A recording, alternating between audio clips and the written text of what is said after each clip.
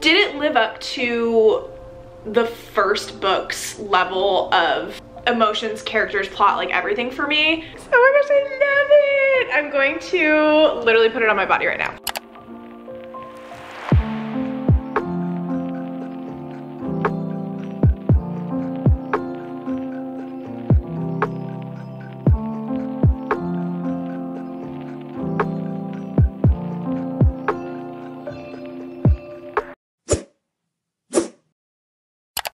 Hello, gorgeous reading angel bestie queens. I hope you're having the most wonderful day of your entire stinking life. I'm so excited for this vlog. I know I say that like pretty much every video, but I've just been having such a good time with my reading lately, and this is a crazy vlog. I do have an entire vlog dedicated to reading the first 2 books. That video is the same structure as this one will be. The first whole part will be non-spoiler thoughts, updates as I'm reading House of Flame and Shadow, and then at the very end I will have a spoiler section. You will have a ton of warning beforehand, so if you don't want spoilers, I literally have an alarm that goes off telling you there's going to be spoilers incoming. I have been dying to get my hands on this. I have started her.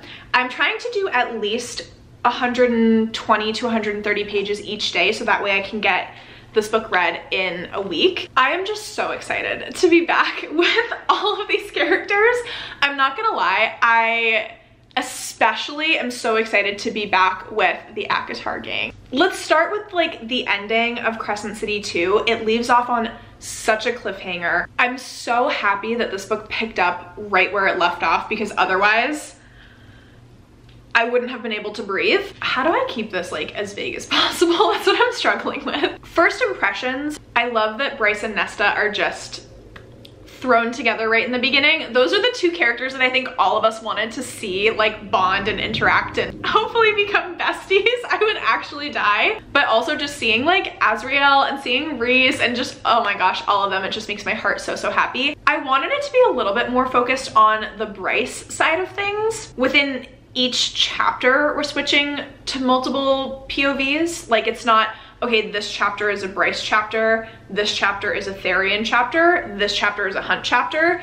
There's some chapters where you switch between like all 3 of them, and so that was crazy. Right now, I feel like I'm pretty happy with jumping between all of the different perspectives, because we have so many characters that are in so many different places experiencing so many different things, but it's all very high stakes that it pulled me right in from the very beginning. I'm not complaining, super happy about it. I feel like I'm trying to still get my bearings. I don't have a lot of feelings besides, oh my gosh, like we're back with these characters, and oh my gosh, so many things are happening. So that is the non-spoiler update for now. I'm planning on reading another, like I said, 130 pages today.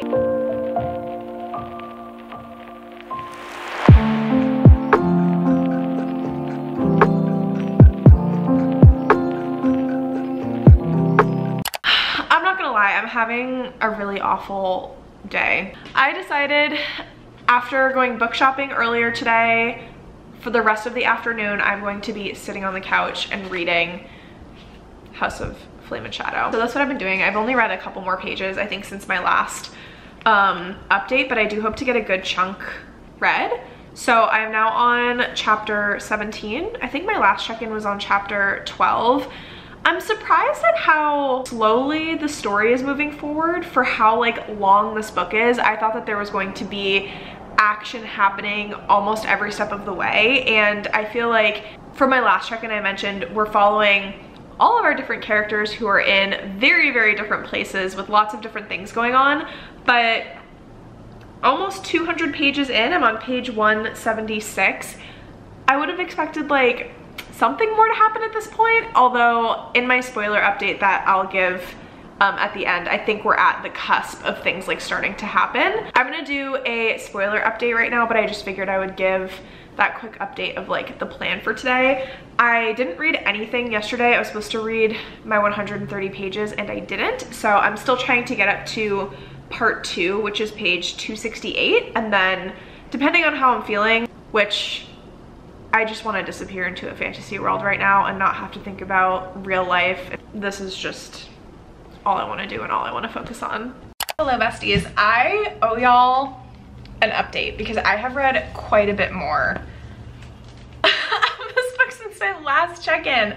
So I'm currently on page 3:46. I read quite a bit over the last 2 days, and I'm trying to think of like general thoughts and updates that I want to give. I'm not gonna lie, with this book, I feel like I'm almost no thoughts head empty. I have had emotional moments reading this book where it's been like so suspenseful and I'm like, oh my gosh, wait, what just happened? Like, what? I have had those moments, but I feel like the first time that I read House of Sky and Breath, I was way too over analytical. I was getting way too in my head about certain things. And so with Flame and Shadow, I really wanted to make sure, like, just read the book for what it is, take it for what it is, take it at face value, and then if you want to reread, which I'm sure that I will because I've reread all of these books, that's when you can go a little bit deeper. And I've made a point to really avoid anyone's opinions. I've even been trying to avoid like star ratings for the most part, any thoughts, like obviously avoiding spoilers as well. I've been avoiding stuff like that for this book because I wanted a completely blank slate to be able to form my own opinions.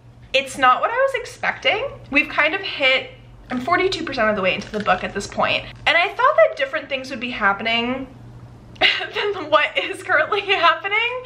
Mainly, I thought that this crossover part of the book would have been more so far. I'm trying to be as general as possible. Maybe those other characters will come back and things are gonna get even more twisty-turny. I would imagine that this book leaves off on a massive cliffhanger because what I have seen from people is saying, I can't wait for the next ACOTAR book to come out. And so that's like the only thing that I've seen, which is very curious. So like, I know something's gonna happen with those characters to like bring them back in the loop here. I wish that Ethan wasn't as much of like a part in this book as he is. I'm so bored with him.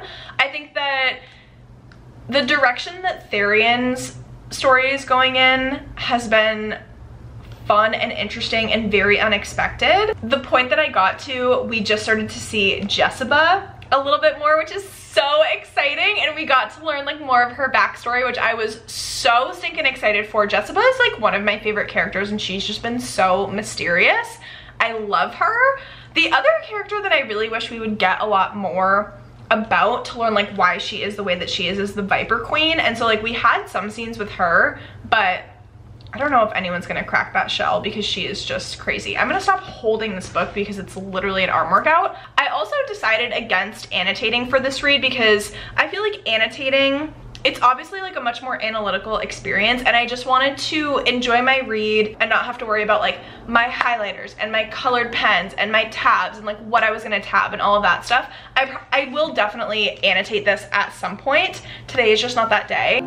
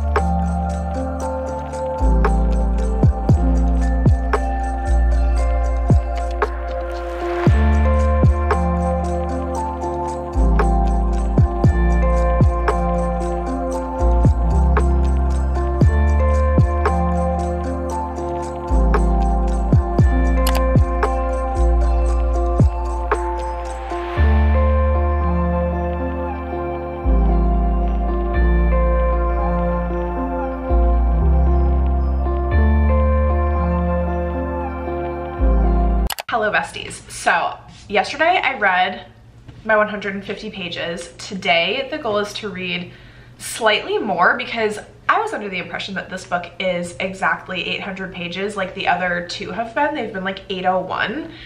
This is 832 or something like that, so I'm reading an extra 15 pages today and tomorrow to finish this on time. But now I am officially 61% of the way through, and I figured I would just give some like general thoughts and feelings for the non-spoiler section. Overall, I have really been enjoying my time. Like, this book, we're going so many places and we're seeing so many characters. getting finally the juicy details about the things we've been wondering since book 1, and I am really appreciating that. I think it's quite fun, but a lot has happened, but also like not a lot has happened. We've gone many different places in the pursuit of knowledge. I love adventure books, so I've really been enjoying my time with this, but when you scale back out of these pages and think of it as like the big picture, we've had intense moments. We've definitely had suspenseful moments. We've had plot twists of character backstory, but we haven't had like big, eventful, super big like plot moments that are driving the plot forward, which is a little, it's just interesting, right? Like the most recent like other series that I've read from Sarah J Maas, for example, was Throne of Glass, where in almost every single book there are massive events that drive the plot forward, that bring it to a completely different place, and it's just like a wild and crazy ride. This book and this series, I think in general, is much more, you have to enjoy these characters and just be along for the ride of wherever they're gonna take you. I'm definitely enjoying one group of characters far more than I'm enjoying the other group of characters. Lydia has become one of my new favorite characters. I love her so much. I'm so intrigued. I want to know more of her backstory. I'm obsessed with her, and I love that her and Bryce are kind of having moments, like just, I love it so much, and I love Rune and his like romance in this. It's just absolute perfection. It is angsty, it is emotional, like when they get like angry at each other and they're like actually super angry and pissed off at each other. Love it. I absolutely love to see it. I think that the conflict, not like super serious at this point, but like there is kind of a conflict and tension, and not in like the sexual fun way, between Bryce and Hunt, and I'm very curious as to where that's going.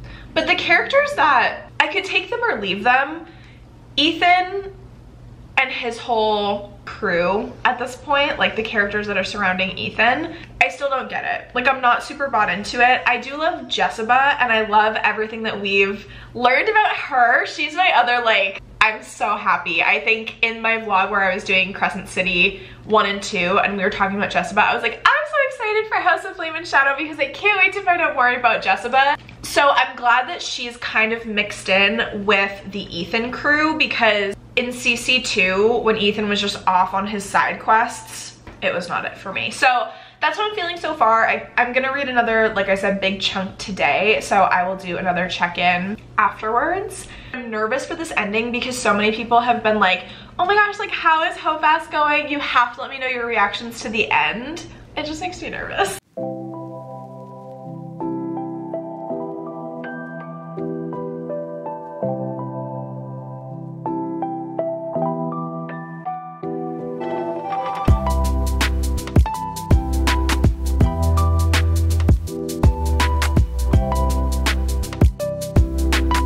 We have only about 160 pages left of this massive chunky book. I'm excited to be done with it, and I don't mean for that to sound negative, but I'm excited to know what happens. I feel like we've been gradually building momentum throughout this entire book, and I'm really hoping that the ending is as impactful as I'm hoping it to be. I think that it will be, because some crazy things just happened in the last section that I read. I continuously have this battle that I've mentioned multiple times where I am just so tired of reading about Ethan. In the last section that I read, something did happen where people kind of steered him straight, and I was like, praise the almighty Lord Sarah J Maas, because like we needed something to push him in the right direction.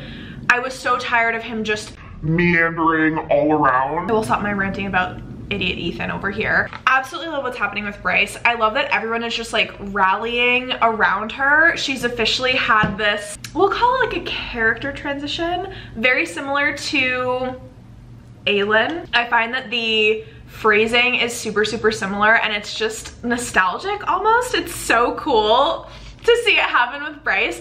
I did also order a new Crescent City shirt. It will be coming in, I think, this weekend, either Saturday or Sunday.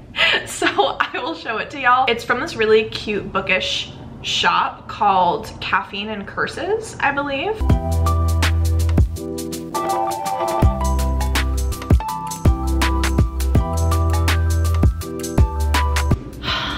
This line literally just gave me goosebumps. Like, I am so terrified and scared. The last time I took a stand like this with the fallen, it cost me everything. He swallowed hard but kept his gaze on her. She could have sworn lightning sparked along his wings. But this time, I have Bryce Adelaide Quinlan at my side. I'm not okay!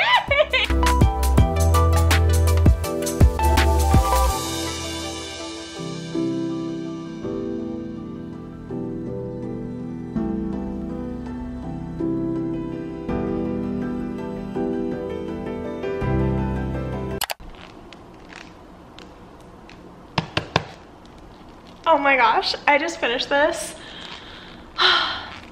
And it's very fitting that pretty much just as I finished this, I got a text that I had a package that is related. How freaking stunning. Okay, so I don't think I can collect my thoughts to give you any coherent sentences at this point in time, but absolutely 5 stars. I freaking loved the ending of this so much. I think, no spoilers, but I think like it wrapped up very cleanly. It wrapped up perfectly. I'm so happy with like literally everything and everyone.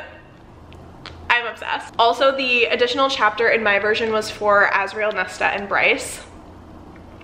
I loved it so much. I guess the only thing I'm confused about is like how the series is going to continue, because it seems like all of the conflict wrapped up so perfectly and so nicely. So that kind of scares me.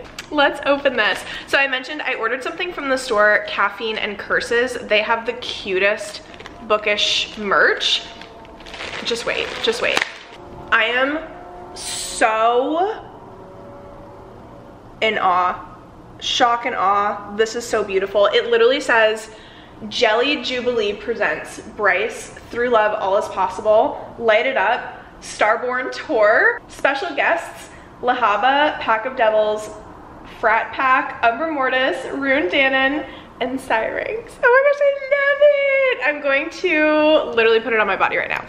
This is my new comfort piece of clothing. I will be wearing it for the foreseeable future. It's the next day. I've had some time to sit with my feelings. I've also started to scour the internet for HOFAS reading vlogs, and I'm starting to like want to seek out other people's opinions on certain things, because I did enjoy my time reading this book. Did it live up to the first book's level of emotions, characters, plot, like everything for me?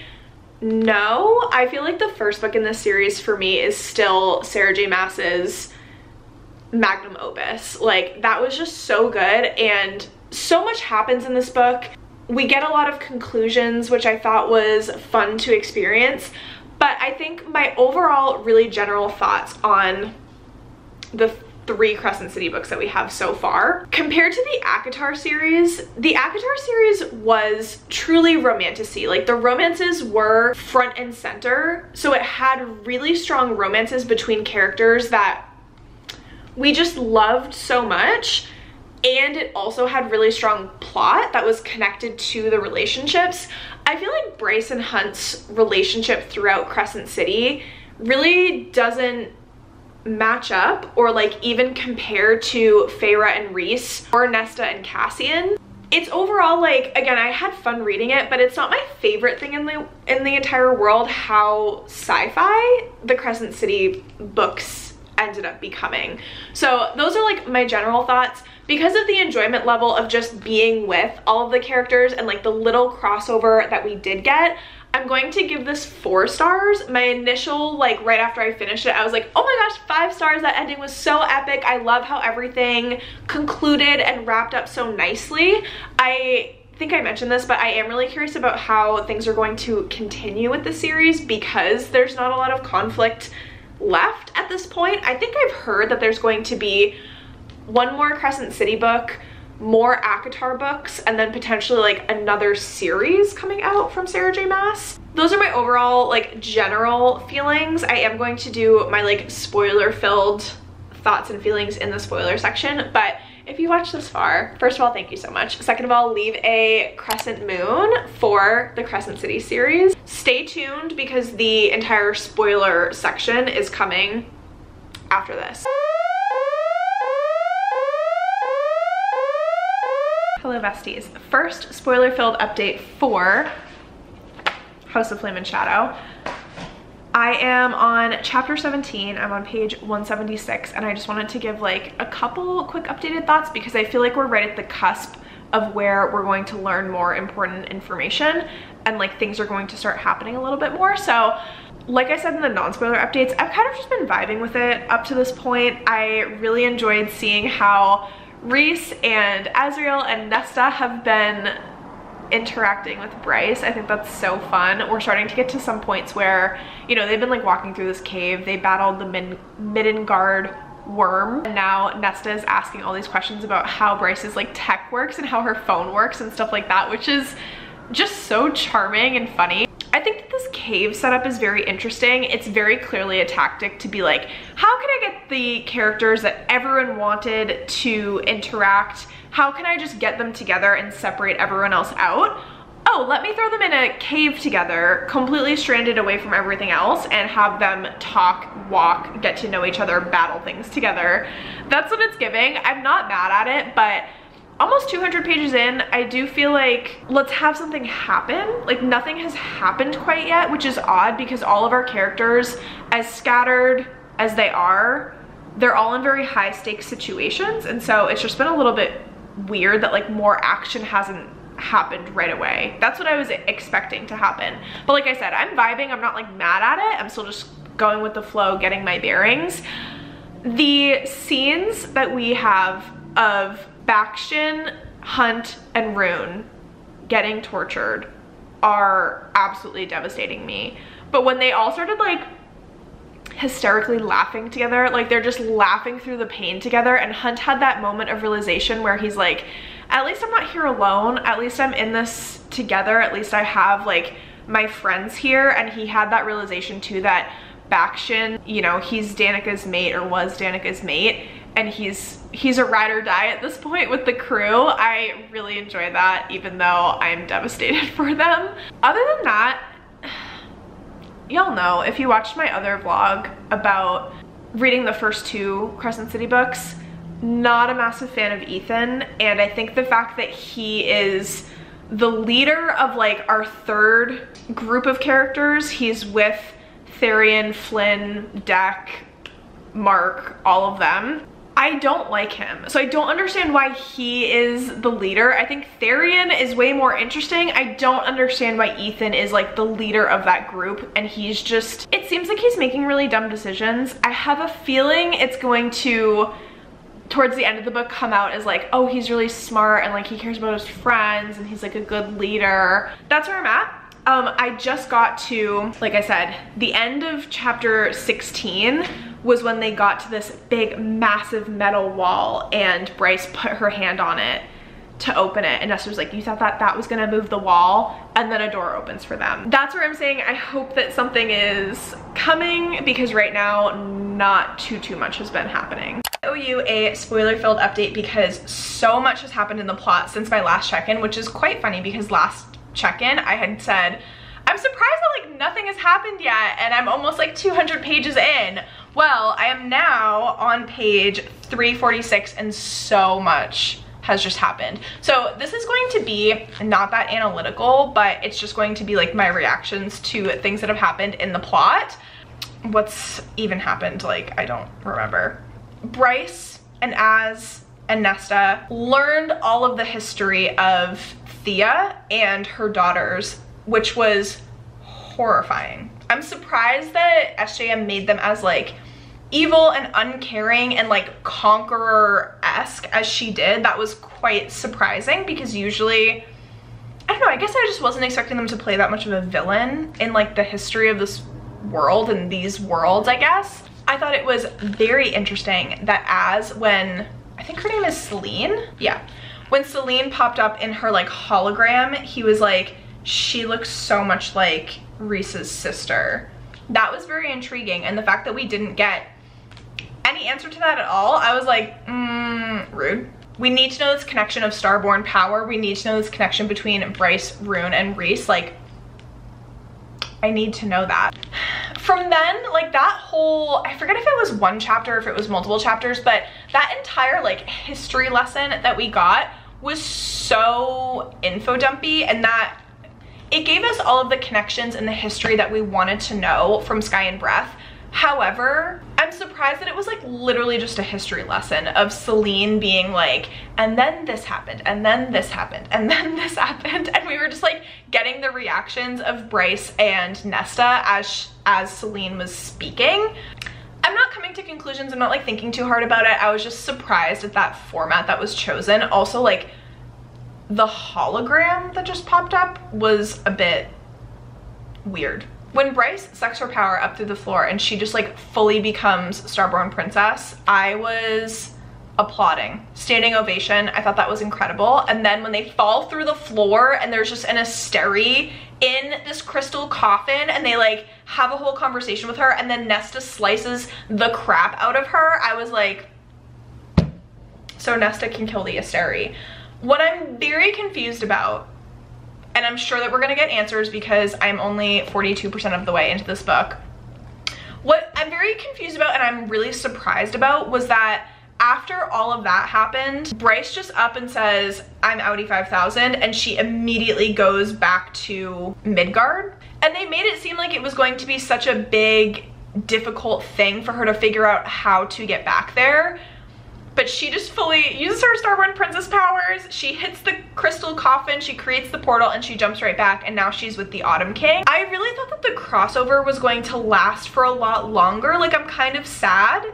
I'm sure, I have a feeling that they're gonna come back around. Like, something's gonna happen where they're going to like reconnect later in the story. I have to assume that. The only other thoughts and feelings I have, actually I have a lot, because with our whole other cast of characters, they escaped the Asteri Palace, the Hind finally like showed up for them, got them out. So suspenseful. I loved the way that it was written. I was really annoyed that we were switching back to Ethan during all of those scenes. Like, what the actual F? I don't care about Ethan. I want to know what's going on with Bryce and Bastion and Rune and the Hind. And when she gets to like the cliff edge and then she jumps off and she gets shot in the heart, y'all, I was so angry with myself.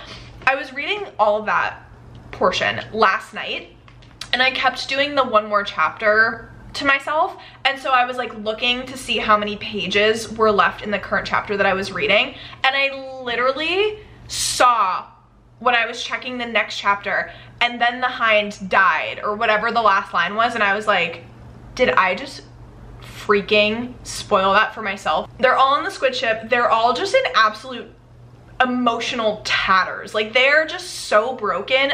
The fact that Bryce now needs to find a way to get on this squid ship when the squid ship is undetectable, I'm scared for her. I just want her and Hunt to reunite, and I want her to give Rune a big hug. It makes me so sad. So emotionally and physically, that's where I'm at in the book. Little spoiler update, because I can't even process what just happened in this freaking book. I don't know what I was expecting actually, but like, this wouldn't have come in my wildest dreams. Bryce reveals to the Autumn King that she went there intentionally because he's the one who has been researching the Star Sword and the Truth Teller, and he would know all that stuff. So she basically like played him like an absolute fiddle and then put the Gorgon cuffs on him and locked him in a closet. And then she just teleports away to go hang out with Hunt and the rest of her crew. I am in love with her. I would bow down to her, kiss her feet. I love her so stinking much. She is just incredible. Now, please let's jump to Lydia, because she is quickly becoming one of my favorite characters in this book. She is so mysterious and badass and misunderstood. I'm obsessed with her. When she, first of all, I already reacted, I think, to when she like died, and I was like, there's no way. Her and Rune's love story is not over yet, and thankfully it is not. When she opened her eyes and ran to the classroom to go see her twin sons, I'm like, it is not, Pollux is not the father to these children. Who is the father? Who is her baby daddy? Hopefully you can tell how freaking unwell I am by how much I'm screaming. I literally just want to be screaming at the top of my lungs. Then we find out that she is employed by the Ocean Queen in some type of way that's still a mystery to us. I am so shooky to my freaking core. Lydia and Bryce are like the main characters of the story. You can't convince me otherwise. Then she's headed back to her room, runs into Rune, and Rune's like, okay, so what's the sob story? And they're both like pissed off at each other, which, to be honest, I'm kind of annoyed that they weren't just like immediately, oh my gosh, I love you. Oh my gosh, I love you too.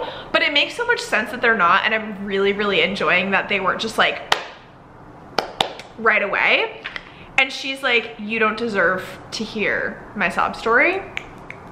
I'm obsessed with her. Now, let's jump to the first like 2 sentences of chapter 44. I'm currently on page 390. I'm trying to read to page 500 today because in order to finish this before Realmathon starts on Friday, and today is Tuesday, I need to be reading 150 pages of this a day. I really slacked off and I haven't read this for the past like couple days. I'm just gonna read this to you because I literally had to stop and put the book down and just stare off into space and think like, I can't even put myself in Sarah J Maas's shoes when she was like, this is the perfect start to Ethan's chapter. Ethan was carefully setting down a figurine of Cathana giving birth on all fours, the planet Midgard crowning between her legs when Jessica's phone rang. What in the actual is going on? The shrill sound shattered the silence, but Ethan's sunball reflexes kept him from dropping the fragile marble. I'm so tired of Ethan and his sunball reflexes. Sarah J Maas is like a whole different breed. Okay friends, spoiler-filled update from yesterday. So I'm on chapter 55, I'm on page 500. I did read my 150 pages. I am someone who fully supports an adventure story. I know that not everyone loves books where our characters are like traveling to different places, either to like do specific things or find out knowledge. In this case, it is we are on a journey / adventure of knowledge, and we have 2 separate groups of characters that are like pursuing, I don't know, like different things, I guess. I'm here for it. I really like it. I love that this story is just filling in all of the holes that were created in books 1 and 2. What I am surprised about though at this point, there hasn't been any conflict with the Asteri, even though they're back in Midgard. Like they are just running around doing their own thing. I'm surprised that the Asteri, like the Asteri know that the escaped prisoners went into the squid submarine because the Heinz crew was like chasing her to the edge. I'm surprised that there haven't been more like big plot moments. That is one thing that I'm really surprised about. I'm also really surprised that our ACOTAR gang hasn't like come back into the picture. I'm kind of upset about it, and if they don't come back by the end of the book, I'm definitely going to be sad about it. The most interesting thing that's happening with like Bryce and her magic at this point is that her lightness has a darkness to it. And when I was reading the chapters regarding Morven, and when they like first got to Avalon and Bryce was in the snarkiest, most attitudey way possible, like pleading her case about why they need to be on the island and why they need access to the Cave of Princes and to the archives, a thought that popped into my head was that Asriel got tortured by his family and by his dad, and I think that he also had siblings that were really good at that like mind-to-mind connection. I know that Asriel's family, like they all had shadows, and it talks about how dark and wild and like empty Morven and the 2 murder twins, like how their magic feels to others. And it's really making me think of Asriel and his magic and his backstory, because all we really know about him, or at least what I can remember, which might not be everything, it probably isn't, but he was like tortured by his family and by his father, and that's why he has scars all over his hands and his body. That's what it made me think of. So I'm ready to like get somewhere with this pursuit of knowledge. The one thing that's really annoying me about this story is that Ethan just thinks that the solution to all of his problems is to resurrect people from the dead. None of it has gone the way that he wants to. He tried to do it with his brother in the 2nd book. He tried to do it with Sigrid, is that her name? that went absolutely horrible. She became a freaking reaper. Like, why did he think that was gonna be a good idea? And now, like, their next person that they want to resurrect is Sophie. Like, Sophie has been dead for so long. How is that the answer to anything at all? The wolves just seem like such a lost cause at this point that it's annoying to me that we're still returning back to them, and Ethan is on this like journey to save the wolves. It's like, bestie, you were kind of being hinted at as an alpha, and yet like you're being such a beta and you just want to give all of this power to Sigrid even though she's dead and you beheaded her. I wish that Sigrid had killed Ethan and then she battled Sabine for the wolves and she won. Like, I wish that that was the plot line of the wolves so that I could just be done with all of this Sunball idiot Ethan nonsense. So those are my honest feelings. Anyways, besties, I only have like 160 pages left of this book. We are finishing her today. I'm so excited. I'm so excited to find out like how this ends and what happens. So I am currently on chapter 79, page 666. That's kind of awkward. Bryce found Thea's power on Avalon. She's now officially recognized as a queen. When Rune slays his father and chops his head off, like chops it off and then spears it so that it's on the sword, I'm so unwell. Like, I'm still unwell to this moment just talking about it. It was so incredible. I loved it. Rune and Lydia went on the quest to recruit Isaiah and Naomi. When they're in like the sewer tunnels on their way there, and he refers to her as his girlfriend. And he's like, is that okay if I called you my girlfriend? She's like, yeah, Rune, that's okay. I was like, I am so in love with them. I love that they just want to jump each other's bones like throughout this whole book. They just have been so perfect. Oh my gosh, I love them so much. They're absolutely one of my favorite elements of this whole entire story. So that's where I'm at. I feel like a lot of battles are about to happen. When Bryce opens the portal and she opens it to Nesta just chilling, and Nesta is like, what in the world do you want? Like, leave me alone. Not bargains, but she leaves her parents as collateral in Prithian. Y'all, the amount of unwell. And she trades for the mask and then she puts on the mask. That was a moment that brought me back to reading A Court of Silver Flames, and when Nesta puts on the mask for the first time and she's coming out of the lake, and it was just, she was the queen of death in that moment. My brain like stops functioning when I think about it. I'm glad that Ethan did get finally redirected to just take his place as alpha and stop trying to force other people into the role. Like, I get that he's playing this like reluctant leader card. He doesn't want to have that responsibility. He doesn't want to lead. And Bryce kind of went through something similar where she was like, I don't want to be queen of the Fae. I don't like the Fae. I don't have faith in the Fae. And then she kind of had that change of heart and she did step into her role as queen of the Valbaran and Avalon Fae. Oh my freaking god, it gives me chills. Ethan, now that he's like the super wolf and they found the cure to the parasite, at least temporarily, and he's like can conjure snow now, he's the ice wolf. Hopefully he stops talking about Sunball. That is my hope and my prayers for Ethan Holstrom. I'm so ready to jump back into this. I'm gonna start reading this right now. All right, friends, it is time for the deep dive of my conclusion. So if you watched the non-spoiler section, you know, like I gave this a 4-star. When I first finished it, I was like, oh my gosh, 5-star. I was riding a high, but I knew I had to sit with my feelings, and I did also want to start hearing thoughts and opinions from other people because I know a lot of people were like disappointed with this book, and I see where they're coming from. For me, I could tell from House of Sky and Breath that the Crescent City series wasn't turning into something that I knew I was going to be super obsessed with. For me, the ACOTAR series is still the top series. I also don't know if I'm going to continue with the series because I've heard that the next Crescent City book, Therian, is going to be like the center focal point. Bryson Hunt's story definitely came to a conclusion with this book, and I think the only character that there were more open-ended questions and things happening with was Therian.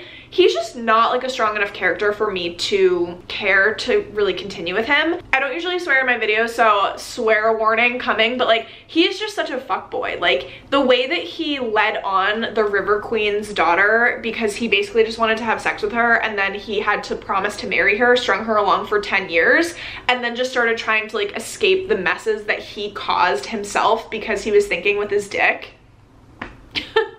Gross. When Sathia just decides to like dip and leave him, and she like left him a note and was like, sorry, but like I gotta go find my ex because I don't like that he's now enthralled by the Viper Queen, I was like, honestly, she is giving Therian his energy right back to him, and I kind of love that, and I love her for doing that.